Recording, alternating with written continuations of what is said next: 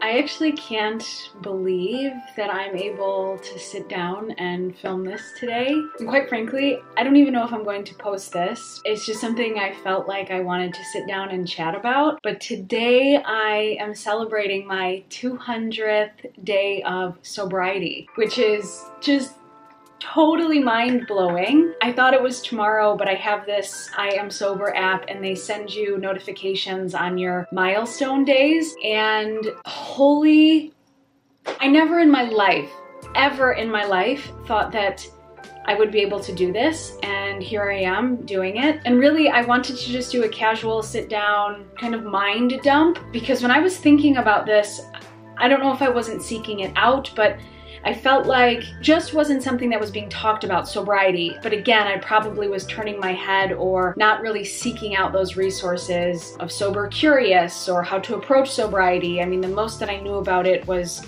going to AA meetings and seeking out help through that path. And just to give you a little backstory, at the beginning of this year, so today it's July 20th, 2021, in January of 2021, I decided to do dry January just for the sake of, and without any expectation or any notion of extending it beyond that, it just kind of rolled into February, March, and so on. And here I am at 200 days. 200 days I haven't had any alcohol, and it's been far from easy, but from my heart to yours, it has been the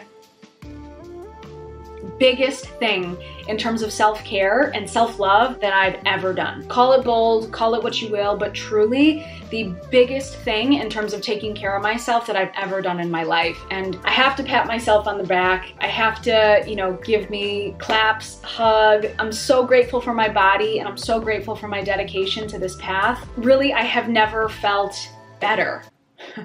No surprise, right? Again, it hasn't been easy. There's days, there's moments, there's weeks that are really flipping hard. You know, I've gone through a lot of waves. I'm so grateful for my yoga and meditation practice because they've taught me so much about the skill of non-reaction and non-judgment and willingness to be and breathe with whatever comes up. And I've heard this phrase so many times prior to being sober, but this feeling your feelings. When I was drinking, I would always think, like, what does that even mean? Of course I'm feeling my feelings. Like, I know what I'm feeling. But in sobriety, everything is sharper, stronger, you're far more in tune, and there's no numbing it. There's no escaping it. Whatever you are feeling it tenfold. It's scary, it's challenging, but I've just never felt so connected with who I am. And at 30 years old, I feel like I'm learning who I am for, I don't know, the first time in my life, like who I really am, what my values are, what's important to me. And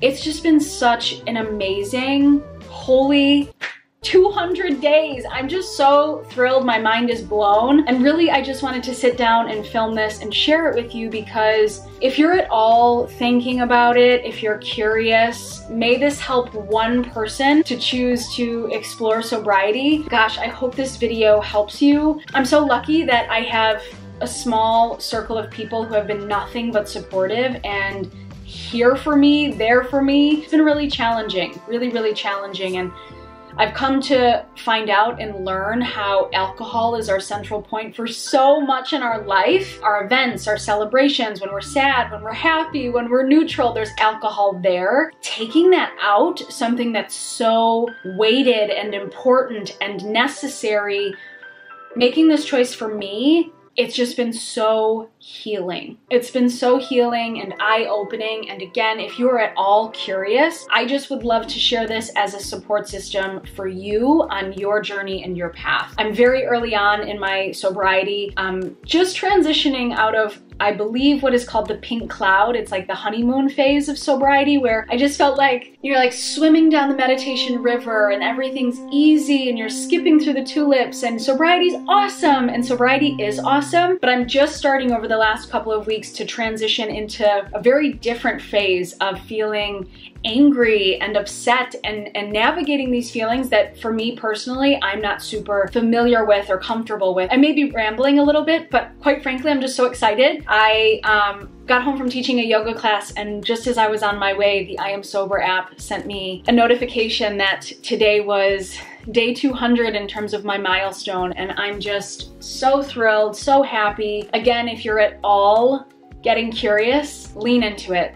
Get so curious, commit to it, try it out. For me personally, I have found it to be so helpful to not think ahead. So often I have to come back to the present moment, and I just remind myself that I am just choosing to be sober today. I'll deal with tomorrow, yesterday's gone, but all that I have to do is choose to be sober today and show up in the world as my best self, as my most authentic, genuine self, whatever and whoever that looks like that day. And taking out alcohol has just made that far more realistic. You know, I pride myself in walking this path of wellness and health and taking care of myself, and alcohol was really harmful for me. Truth of the matter, I had a very unhealthy relationship with drinking. I tried to tell myself that it was normal. I justified it. I said everyone does it. But for me, I just had a terrible relationship with it. I had, gosh, awful hangovers. It made me feel guilty. It made me feel shameful. It made me feel bad about myself. It was a huge knock to my self-esteem. And I've also realized on this side of sobriety, alcohol was actually fueling my anxiety. I would wake up the next day after drinking and my anxiety would be so bad. Come to find out, this is a common thing. But I've just learned a lot about myself in the best way possible. And I do hope that this video, this chat, this heart dump, mind dump, I hope it's helpful to you. And if nothing else, I hope that it's made you curious and planted a little seed about sobriety. Thank you for listening. Thank you for being here. If you have any questions or comments, please leave them down below. I'd love to chat about, you know, this choice with you and answer any questions or concerns that you may have. My name is Caitlin. I don't even think I said that at the beginning of the video, but it was truly my pleasure to just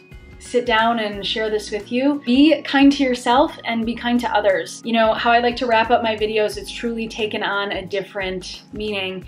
And how I like to close my yoga classes, that phrase, be kind to yourself and be kind to others. Be kind to others, absolutely, but when I was drinking, it was very hard for me to be kind to myself.